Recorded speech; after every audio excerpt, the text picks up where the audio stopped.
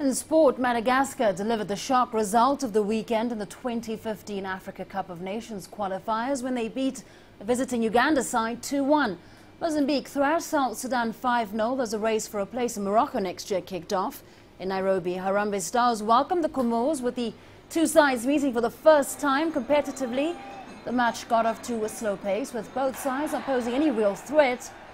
Kenya would, however, open scoring in the 34th minute when Johanna Omollo's strike from 30 yards found the back of the net.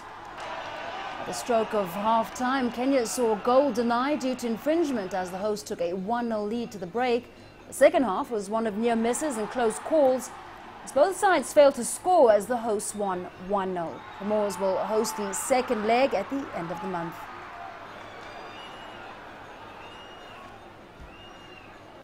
You know, it was always going to be difficult because they came to defend, and it was always hard to break them.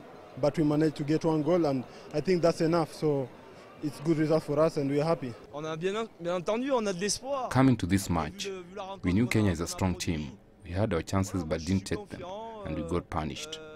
Kenya had their chance and took it. But all is not lost. We still have a fighting chance in the second leg.